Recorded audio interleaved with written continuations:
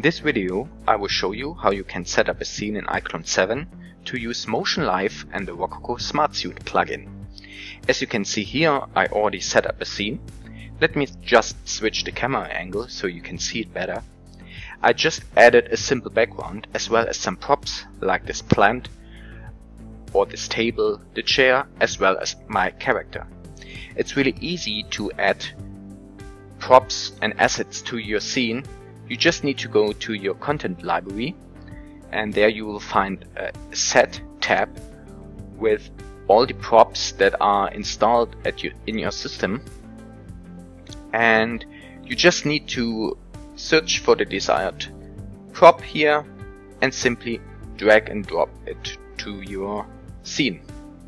Let me just do it with this little chair here.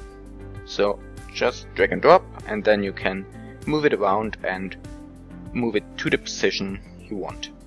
Alright. All these assets can be found in Reallusion Content Store. You just need to go to reallusion.com/content store, and here you will find all the 3D assets for iClone. And this includes avatars, props, as well as complete scenes.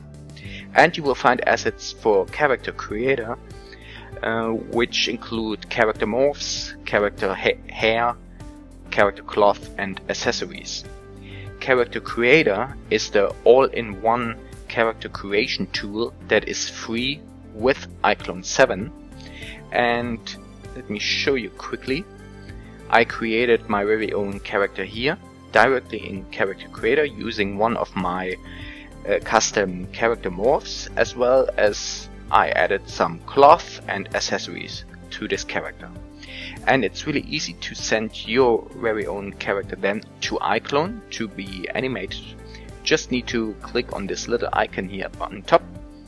So let's do this and wait a second, and then the character will be forwarded to your iClone project. There it is. You can also move the character around in your project, and it is ready to be animated with Motion Live and the Rokoko Smartsuit plugin. And this is how easy it is to set up a scene in iClone 7.